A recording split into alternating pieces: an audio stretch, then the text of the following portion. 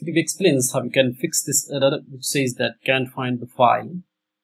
The file doesn't match the corresponding name on disk. So reason why this error comes is because the modules in React are case sensitive, which means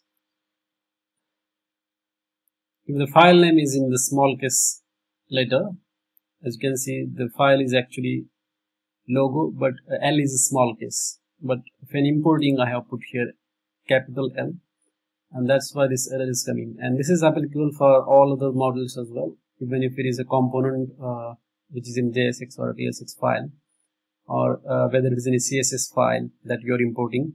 You need to make sure that the file name is proper case, like whatever is the file name you have given, it has to match. So if I put here small l and then press save, you can see the error is not coming now. So that is how you can fix that error. Thank you for watching this video.